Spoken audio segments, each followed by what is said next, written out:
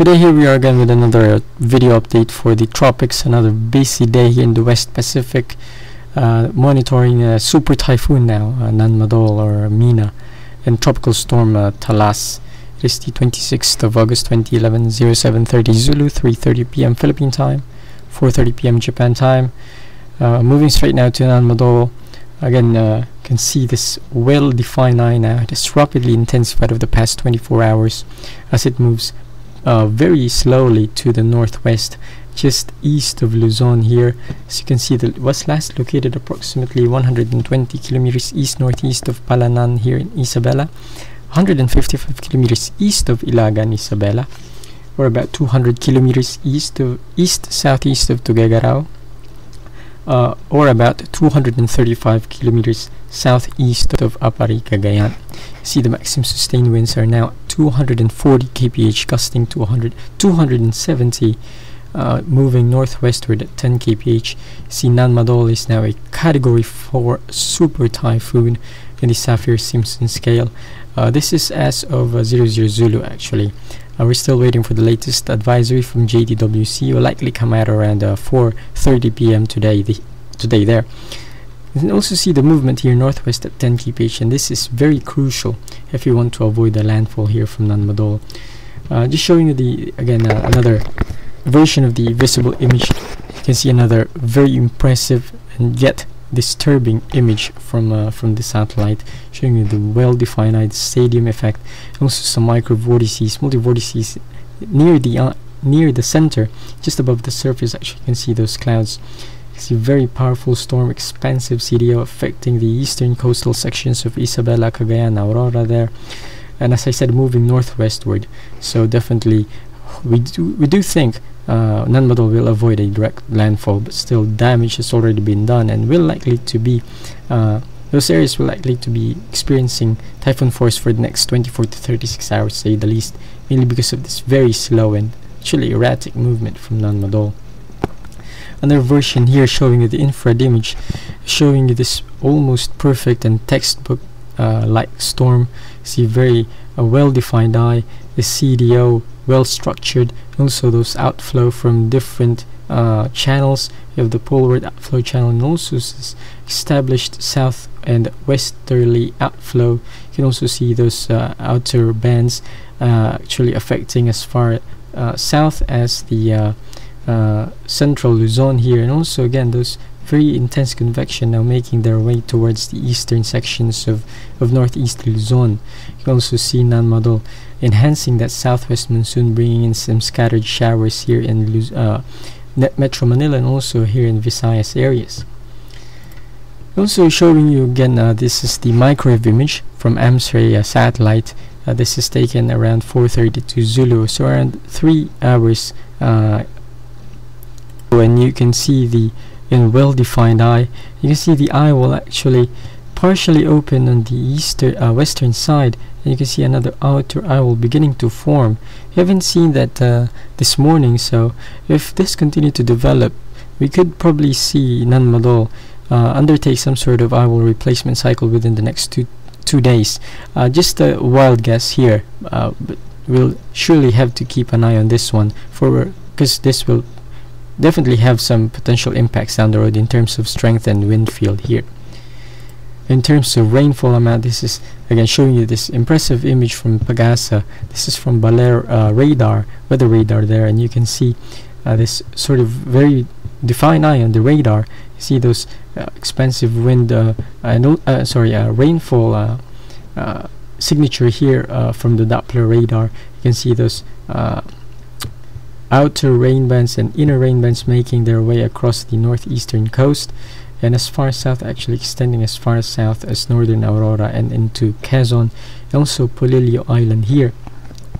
The rainfall amounts generally light, around 10 millimeters per hour all around the storm quadrants. As you can see, we still have those pockets and bands of very heavy rain, around 20 to 30 millimeters in some areas, and you can also see the heaviest of rains near the eye, and you can see kind of defines the eye wall there. Some very heavy rainfall rates there, perhaps around 30 to 50 millimeters per hour there. And showing you the other damage at the other side of the storm, aside from the rain, is of course the wind. You can see this wind signature taken around this is, I believe, 6 Zulu, so in half an hour ago from the satellite. Use this with caution, so because this has a lot of discrepancy with the radar and satellite and data readings from the surface. But giving a general idea, you can see the typhoon force winds extends probably as far away as 100 kilometers away from the eye, but you can see now touching the coast of Palanan here in Isabela, so they are probably seeing some typhoon force gusts right now. And you can also see as it moves northwestward, this will probably bring those typhoon force winds inland, perhaps into Ilagan, and especially here in Cagayan. As you can see here, Santa Ana, the town of Santa Ana here jets out, forms of kind of a peninsula, so it is very vulnerable in terms of wind from Nanmadol as it moves northwestward. As I said, areas here will likely see tropical storm to typhoon force conditions for the next 24 to 36 hours. And as for Cagayan, especially for Santa Ana, this will only get worse as Nanmadol moves ever closer to the area. And if you extrapolate this, Apari will also likely see some tropical storm to typhoon force gusts within the next 24 hours here. And is showing that is why the Pagasa has issued this public storm warning signals. This is as of 11 a.m. as you can see, signal warning number 3 for Isabela, Cagayan, Babuyan, and Calayan Group of Islands, number 2 for Northern Aurora, Quirino, Ifugao, Mountain Province, Kalinga, Apayao, Batanes Group of Islands, and signal number 1 for Aurora, Nueva Vizcaya, Benguet, Ilocos Sur, Ilocos Norte, and Abra. Again, if you are in this one of these areas, always heed your official warnings from Pagasa and your local authorities, especially for a possible mandatory evacuation, especially those in the low-lying areas. And moving on to the forecast side of this update, you kind of see we are now, the computer model is now converging on a solution, moving it westward a little bit, actually significantly westward, now taking this just east of Taiwan, if not over Taiwan. As you can see, GFS becoming the eastern outlier here. Still predicting this direct cyclone interaction or Fujiwara effect with Talas well in the western Pacific, but as you can see, most models now taking this more on the northwesterly direction. So you can also see some of these models putting Nanmadol just offshore of Santa Ana by Saturday morning. As I said before, I don't think Nanmadol will actually make landfall. Perhaps brush the Santa Ana area with strong typhoon force winds there. Another model we use here is the ECMWF or the Euro model. Very accurate model here actually in terms of its performance over the years. You can kind of see this very dire and very scary solution for Taiwan, actually forecasting this one, Nanmadol, to make landfall in the eastern Taiwan area by Tuesday next week here, and as perhaps a strong typhoon, a weakening typhoon at that, as it interacts with the mountainous terrains here in Taiwan, but still very strong and very scary solution for the Euro model. As always, you need to watch the trends and the consistency among the models to accurately predict the movement of the storm. As of now, as I showed you earlier, most models actually now taking Nanmadol just east of Taiwan, so we'll have to keep watching that. So what has happened with the continued westward movement is, again, this ridge, subtropical ridge anchored just southeast of Japan, has actually been stronger than thought, and now Nanmadol is reacting to that by moving more on the northwestwardly direction. And as you can see, the distance between Nanmadol and Talas has been increasing, so we do think this direct cyclone interaction will lessen as the days go on, and do think this actually pose a very possible and very serious threat for Taiwan here. In terms of strength, Nanmadol likely to strengthen more as it heads towards the Balintang Channel here. Very warm waters with high ocean heat content, continuing well into the areas east of Taiwan. So probably likely to keep that category 3 or 4 intensity 3 days time, perhaps weaken just a little bit as it interacts with Taiwan, but still certainly a very powerful and formidable typhoon as it moves northward.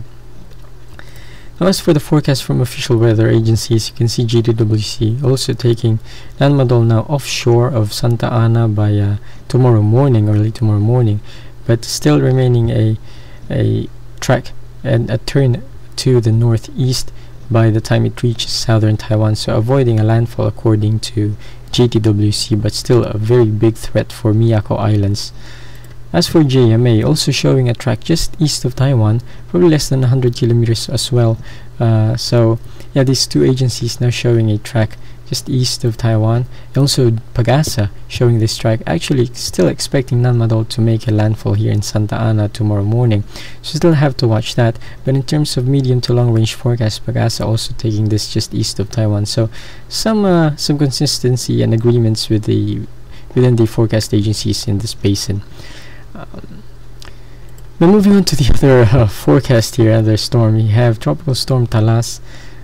Never mind the location here, this is outdated, but the maximum sustained wind still 85, gusting to, again showing you the wrong numbers here. Perhaps we'll change that. This is gusting to actually 110 kph, moving at a direction, northwesterly direction at 20 kilometers per hour. You can see this very big and expansive cloud shelf and cloud formation.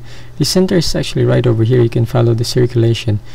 Clouds still trying to wrap around this center, partially cloud covered, but not yet under the most intensive convection. Doesn't have the central dense overcast yet compared to Nanmadol.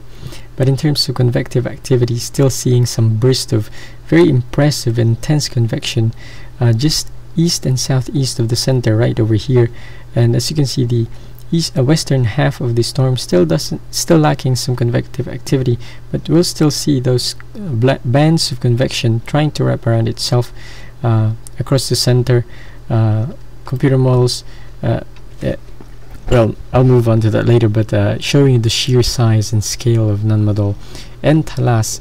Nanmadol pales in comparison in terms of size, but strength, Talas can't match Nanmadol's Super Typhoon strength here.